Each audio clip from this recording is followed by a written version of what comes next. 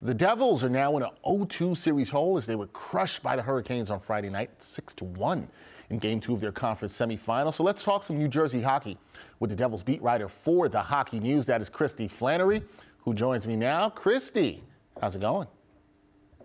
I'm better than the Devils, so.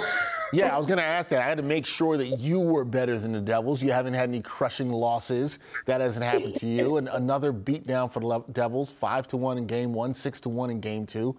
And when you hear those scores, Christy, you got to talk about the Devils' offense. They haven't been present over the first two games. Only 2 goals scored over those 2 games. What's wrong with the Devils right now, and how badly do they need their top players to step up offensively in this series?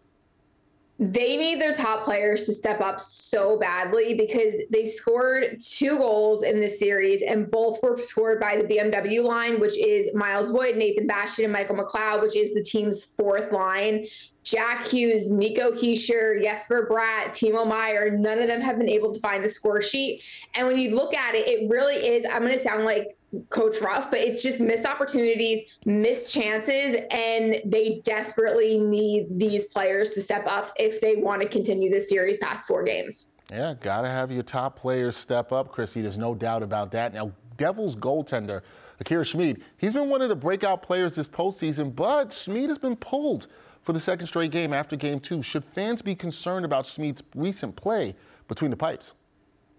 Honestly, no. And I would say the same thing if Vanacek was in net. Nothing that's happening right now is the problem of the goaltender. I personally find it really hard to judge the goaltender on their performance and put the loss solely on the goaltender when the team in front of him can't do anything. They're not good defensively. They're not good offensively. So I'm not sure how you could put any kind of blame on the goaltender at this point in time.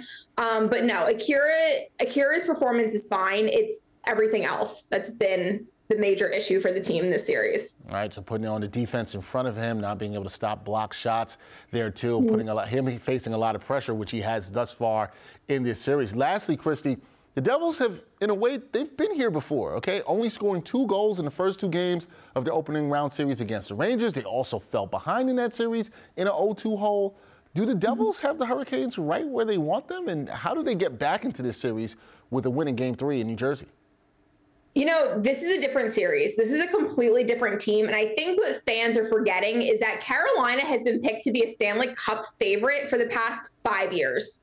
This is a team that's been here before. They have playoff experience. And former Anaheim Ducks head coach Dallas Eakin made a really great point that he said that 80% of the time when you're with the puck time is within 3 feet of the boards and the wall. And if you watch the Devils against Carolina, they're not winning any of those board battles. So really it starts with board battles. It starts with having the puck, because honestly, they've been kind of chasing the puck and the Carolina Hurricanes all around the ice these past 2 games. So it's just those 50-50 battles that it's killing them right now. Gotta win that. Game 3 for the Devils against the Hurricanes back at the Rock. That will be Sunday afternoon. We'll see how that all plays out. Christy Flannery, Devils beat writer for the Hockey News. She will be all over it as usual. Christy, appreciate the time and the insight. We'll talk again very soon. I know we will. Thank you.